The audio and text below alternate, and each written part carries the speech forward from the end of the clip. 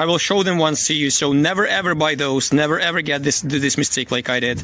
But I mean, it's good that we have this kind of video so we can see it. We can actually prove some stuff. So yeah, let me change the blades back to the original ones, and let's see and let's confirm that this unit is capable of something.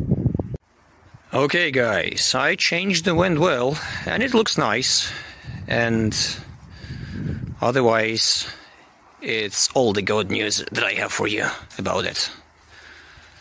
I mean, it just looks nice, right? Looks okay, looks cool, rotates somewhat.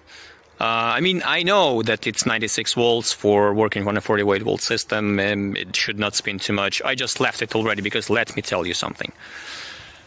This one is just like a so much better machine for the home production than this one, than any of the M series. I am confident now about it. Then I would never ever recommend to you to go with the smaller wind turbines at all.